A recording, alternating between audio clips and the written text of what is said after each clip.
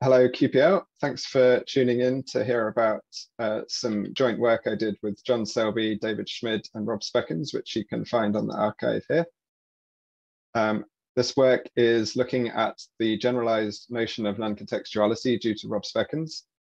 And what we find is that if you pay attention to what happens to transformations in these models, you realize that there's a lot less freedom in defining non-contextual models than you might have thought.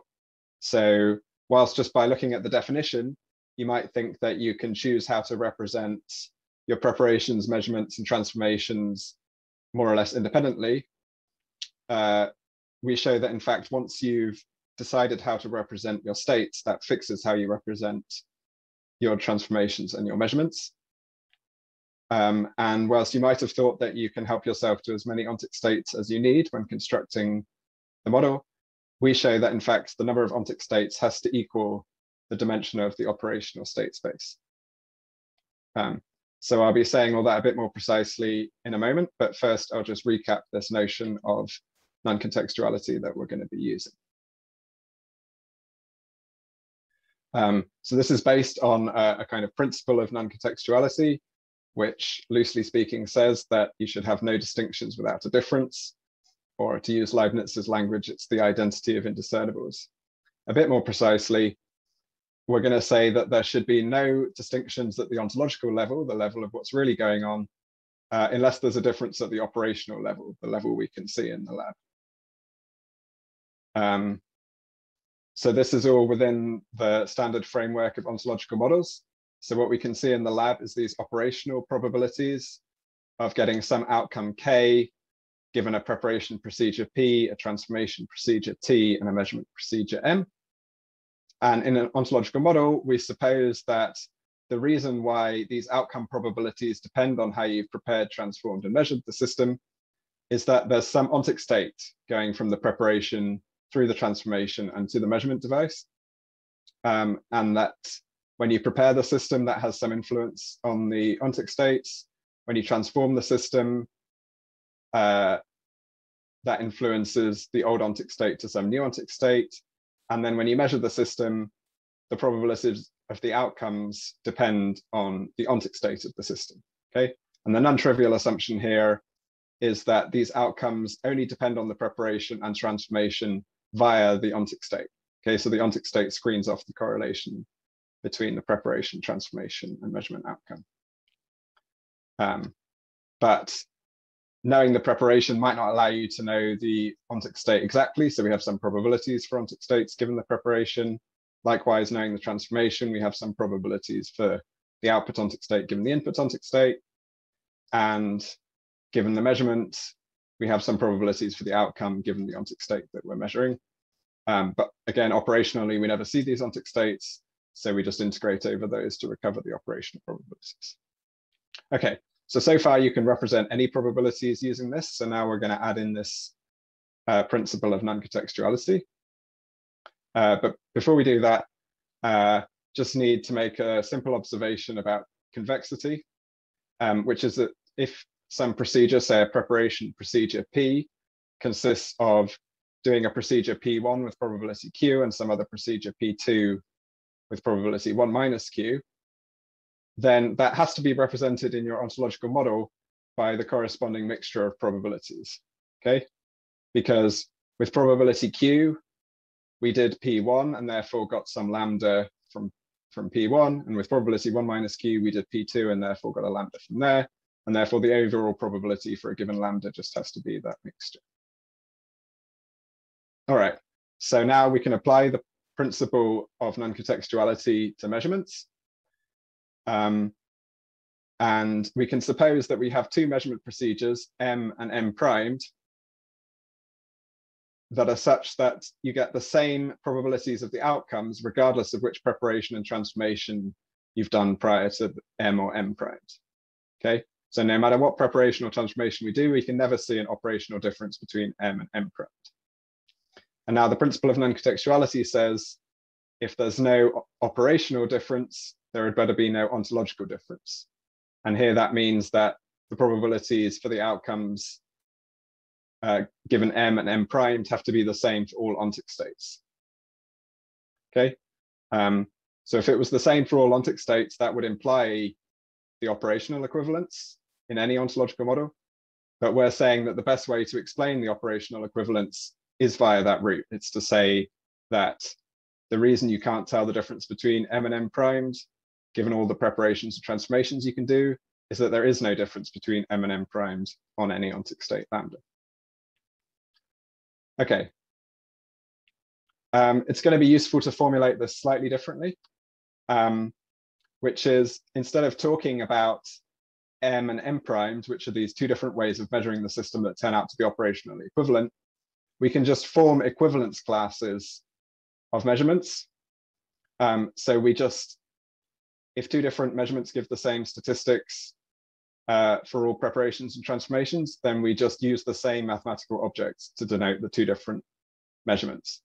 And here I'm going to use the notation EK for that object. Okay, so EK represents some equivalence class of measurement outcomes that give the same probabilities for all preparations and transformations. And the reason I'm using this notation is that in quantum theory, that would just be a POVM element.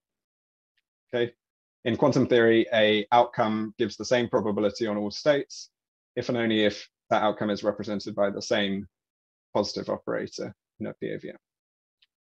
Okay, and now that we're using this notation, then the assumption of measurement non-contextuality is simply that the probability of getting your outcome K, given your ontic state lambda, only depends on this equivalence class. Okay, so if I'm writing the probability in this form, where I'm only using the equivalence class here, it's automatically non-contextual, because the only information I'm allowing it to depend on is the information about which equivalence class I'm in. And all this is spelled out very carefully and nicely in this paper. Okay, so now, given we're at QPL, we're going to draw some pictures, fairly standard ones. Time's going to go from bottom to top. If I draw F and G like this, it means there are two processes happening in parallel. And over here, I have F followed by H on the same system. A procedure with no input, i.e. a preparation, I'm going to draw like this. And a procedure with no output, which is a sort of destructive measurement, I'm going to draw like this. And if I wire a circuit up like this, then that's just going to represent the probability of getting this outcome given this preparation and this transformation. And the way operational equivalences are represented in these diagrams, for instance, if I have a measurement outcome E and another one E primed that give the same probabilities for any preparation, is that I would just take E and E primed to be equal. Okay, so these diagrams really represent the operational equivalence classes. So if two procedures are operationally equivalent, then they're just drawn as the same thing. Okay, so operational equivalence is kind of baked into these pictures.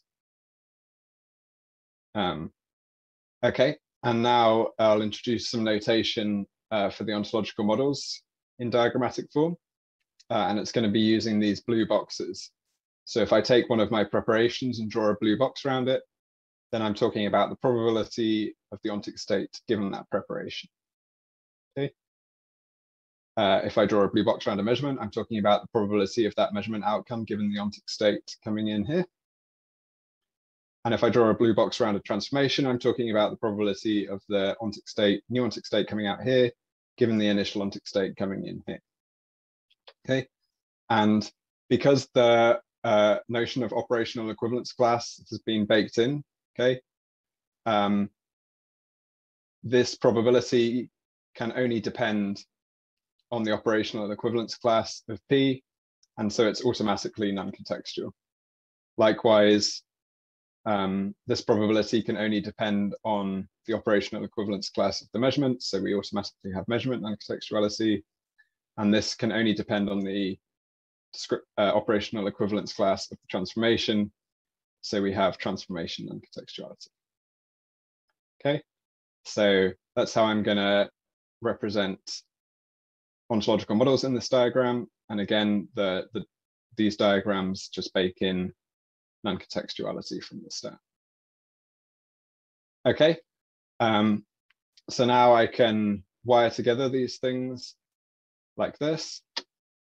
So a subtlety with this diagrammatic notation is that thick lines like this represent a physical system, so a quantum system, say, whereas thin lines represent ontic states.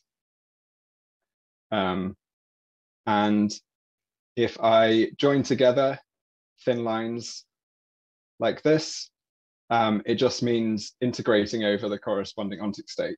So when I draw this diagram on the right, that's just the same as doing this calculation on the right here. So this equation can be represented diagrammatically like this. All right, so now I'm ready to state the structure theorem. It's gonna have two main assumptions. The first is diagram preservation, which says that when I draw a blue box around something, I can equivalently draw a blue box around all of the components of that thing, okay?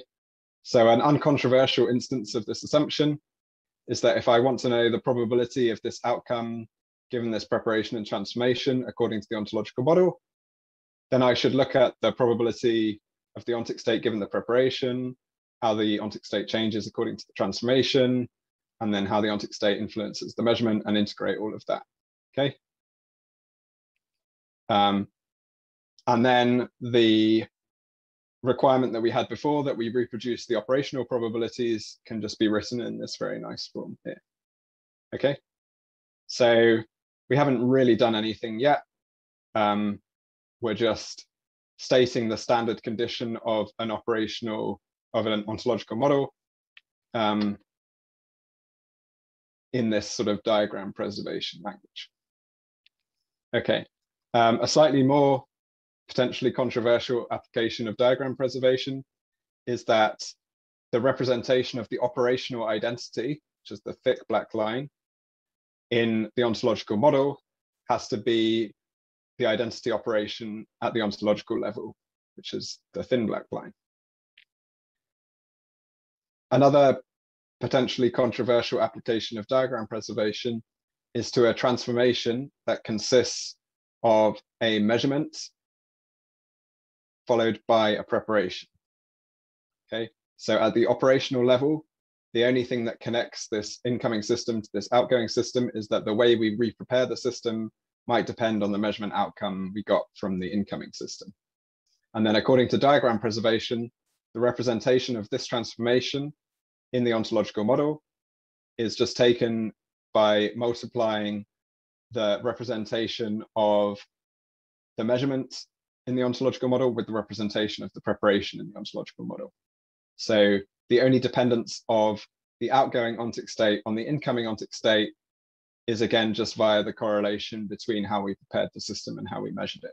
Okay, there's no extra information going from the input to the output of this transformation. So in equations, what we're saying is that the representation of the operational identity is just a sort of direct delta function on the ontic state. And the representation of this measure and prepare transformation is just the product of the representation of the preparation with the representation of the measurement. Okay, so the second assumption we need is nothing to do with the ontological model. It's just a property of the operational theory. And it's a fairly well-studied one called local tomography. If you haven't seen it before, don't worry too much about this picture. We're basically just saying that if you want to do tomography to work out what transformation you're implementing, it suffices to just use product states and product measurements. For our purposes, so this is true in quantum theory, the following equivalent, and it's true in various other conditions for local tomography theories, which is that any transformation T can be represented as a linear combination of measure and prepare transformations. Okay, so for any t, I can choose some measurements, preparations, and coefficients such that this linear combination of those things gives me the same probabilities on all possible preparations and measurements here. Okay, so we're not actually saying that physically this transformation consists of these measure and prepare channels. Indeed, this doesn't make much physical sense because these coefficients don't have to be valid probabilities. All we're saying is that because the notion of operational equivalence has been baked in, we're just saying that taking this mathematical combination gives you the same probabilities as if you'd used the original transformation. So this might look a little bit weird, but if you're familiar with the Choi-Jamalkowski isomorphism in quantum theory, then you might know that measure and prepare channels are represented by product states in the isomorphism. And then this condition is just saying that any state, any bipartite state, even an entangled one, can be written as a linear combination of product states. And again, the coefficients in that don't have to be valid probabilities, because if they were, you'd be talking about separable state.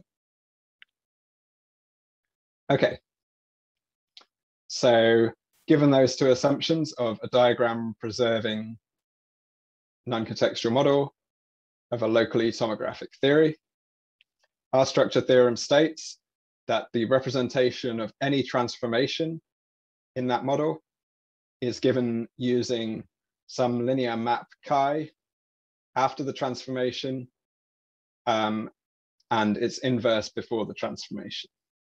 Okay, and one thing I'm suppressing here is that if your operational theory has different types of systems, for example, qubits and qubits, then you have a different map chi for each of those systems. Okay, but other than that, chi is fixed, so it's going to be the same chi for all the different qubit transformations, for example. Okay, so what is this chi? This seems a bit confusing. Well, a special case of this equation would just be to consider a preparation, which is a special kind of transformation. And then the only thing we'd have to do to represent the preparation is to put this chi after it. So basically, this map chi is just another way of writing the transformation from an operational state P to the probabilities of the ontic states given that preparation P.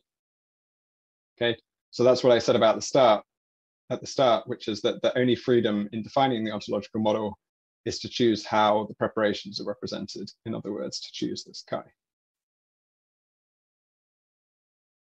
Okay, so now let me run through the proof of this theorem. Step one is to use our formulation of local tomography to replace T by the corresponding linear combination of measure and prepare transformations. And then, if we remember at the start, I talked about how a convex combination of procedures at the operational level has to be represented by the same convex combination at the ontological level. There's a kind of standard mathematical argument you can use to extend that from convex combinations to all linear combinations. And so that allows us to use linearity to pull out these coefficients outside of the blue box. And then we can use diagram preservation to say that the representation of each of the measure and prepare channels is just given by combining the representation of the measurement with the representation of the preparation. Okay, so that's step one. Step two is to focus on how that preparation is going to be represented. And what we do is, again, recalling that this thing has to respect convex combinations, we do the standard thing to extend that to full linearity. And then we can say that since drawing this blue box over it is just a linear transformation, we can just kind of define a different notation for that same linear transformation of just thinking of it as something that acts after P. Okay, but this isn't necessarily a physical transformation. In fact, it generally won't be a transformation that you could actually implement, but it is a valid linear transformation that takes you from your operational state to your distribution over ontic states. And so we can include it in our diagrams in this form. And likewise, if we think about the convexity of measurements, extend that to linearity, we can choose a new notation for the representation of measurements, which is just to precede them with some linear map phi. Okay, so combining what we've done so far, we had that the transformation is represented by a linear combination of the representations of the measurements and the preparations. And we had that those are represented using these chi and phi gadgets. And then if we just apply linearity again, we can turn this linear combination in here back into T. And then we've almost got what we want, except instead of phi here, we want to have chi inverse. So how do we do that? That's step 3. Well, the first thing to consider is the way that the identity is represented in the ontological model. And according to what we've just done, if we had the identity here, it's going to be represented by phi followed by chi. But by diagram preservation, the representation of the identity has to just be the identity on the ontic states. So that means that phi followed by chi is the identity. Okay, and now we consider a very simple experiment where we just prepare and measure the system. That has to be reproduced in the ontological model. And by an uncontroversial use of diagram preservation, that's just given by combining the representation of the preparation with the measurement. We've already said that the representation of the preparations can be equivalently written using this chi, and the measurements equivalently written using this phi. But now, if this is equal to this, for all possible preparations and measurements, then by local tomography, in fact, chi followed by phi must be the operational identity. Okay, because if we're doing tomography on this gadget here, we would see that it looks just like there's no transformation happening because it's equal to this thing. And by local tomography, that means that these are actually equivalent procedures. Okay, so we have that phi followed by chi is the identity and chi followed by phi is the identity, and therefore phi is the inverse of chi, which is exactly what we wanted. Okay, so in particular, we've proven that chi is invertible. All right, so now let me be a bit more precise about some of the consequences of this structure theorem. The first just follows from the fact that chi is invertible, and it's a linear transformation from the operational state space to the space of probabilities over the ontic states. The dimension of the latter is just the number of ontic states in the model. And so since it's an invertible linear transformation, the dimensions have to agree. So the number of ontic states in the model has to equal the dimension of the operational state space. So to take a quantum example, a qubit has a d squared dimensional state space. Okay, that's the dimension of the space of density operators on a qubit. And so therefore, by our structure theorem, you have to represent a qubit using d squared ontic states. Specializing even more to a qubit, which has a 4-dimensional state space, to represent a qubit, you're going to have to use 4 ontic states. And you can compare that with a result by Lucy and Hardy, which says that any ontological model of a qubit has to use an infinite number of ontic states. So if we combine these two statements, then we get another proof that a qubit does not admit of a non-contextual ontological model. So this is also useful. So Lucian's result is talking about reproducing everything that a qubit does. But if you're just looking at models that reproduce, say, the stabilizer operations on a qubit, then you can still apply our theorem and conclude that there are 4 ontic states, which means that models such as the one in this paper that use 8 ontic states can immediately be declared contextual.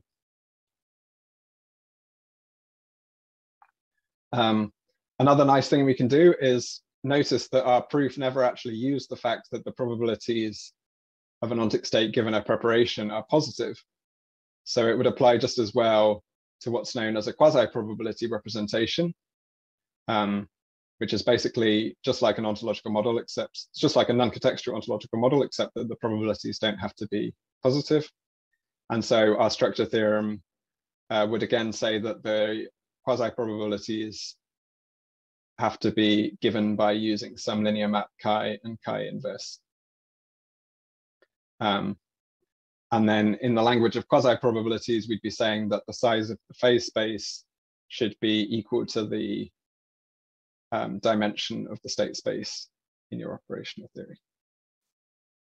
So if you were at David Schmid's talk on Monday, then you'll have already heard about a nice application of the structure theorem, which is that we used it as the first step in completely classifying the non-contextual ontological models of the stabilizer theories in quantum theory. What we found was that in odd dimensions, there's a unique one given by Gross's discrete Wigner function, and in even dimensions, there's nothing. So in all even dimensions, the stabilizer formalism is contextual. And the structure theorem was very useful in proving this result, because instead of considering all the possible different non-contextual models you might want to think about, we can immediately limit it down to the ones given by our structure theorem, which can then be sort of classified directly.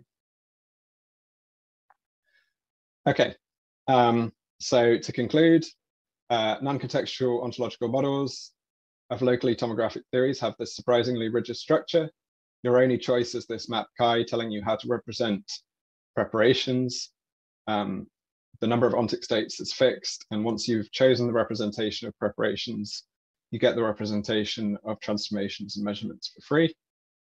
And another way of looking at that is whenever you see a model that doesn't have this structure, you know immediately that it's contextual. If you're doing some kind of computational search for a non-contextual model, then you can build in this structure, and that greatly limits what you have to search over. And as I just mentioned, it's a very useful first step towards this characterization of the stabilizer subtheory that David talked about. Okay, thank you very much again for tuning in, and I look forward to seeing your questions and comments.